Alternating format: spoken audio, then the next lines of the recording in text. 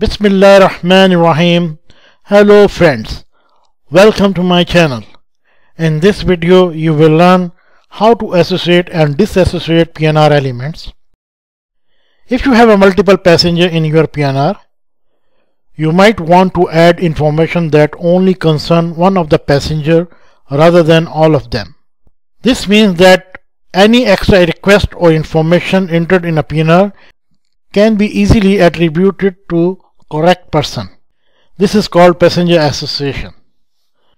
As you can see in your PNR, we have two passengers, a remark and a mobile phone number.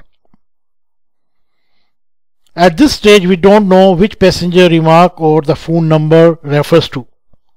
So we are going to associate phone number on element 6 with passenger number 2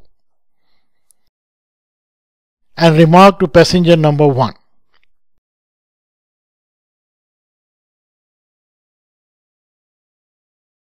Transaction to do element number 6 slash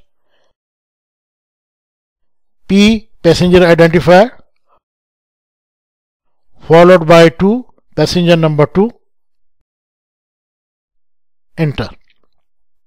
Mobile phone number has been associated with passenger number 2. You can now enter transaction to associate remark on element 8 with passenger 1. Element number 8 slash P passenger identifier followed by 1 passenger number 1. Enter. Remark has been associated with passenger number 1.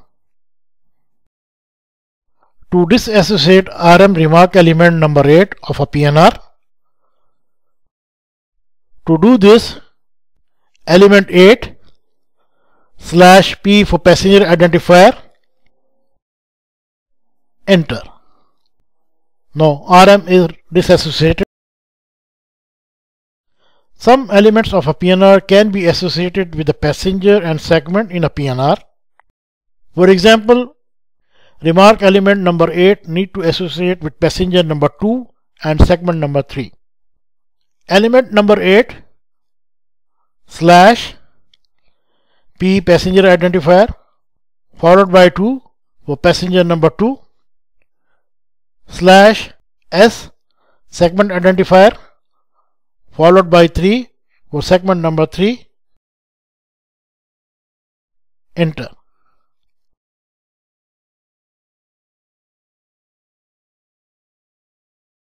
To disassociate remark element from segment, you would enter 8 slash S segment identifier, enter.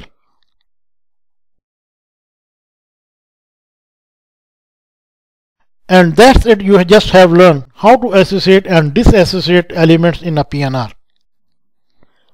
Thanks for watching. Hope you like it.